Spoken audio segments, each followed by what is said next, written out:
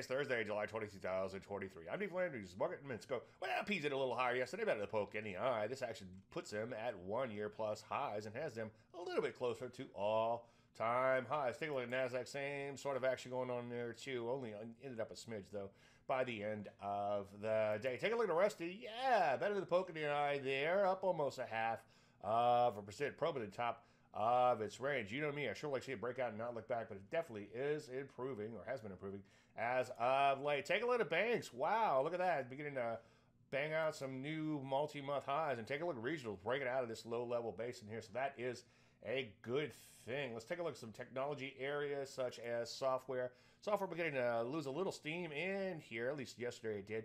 But so far, nice breakout remains intact. Let's take a look at the semiconductors. Pull it back a little bit, not the end of the world. Still in a pretty good uptrend in here. And hey, not too far away from all-time highs. So what do? Well, the market's a little overbought, so we will see some corrective action soon. So make sure you wait for entries.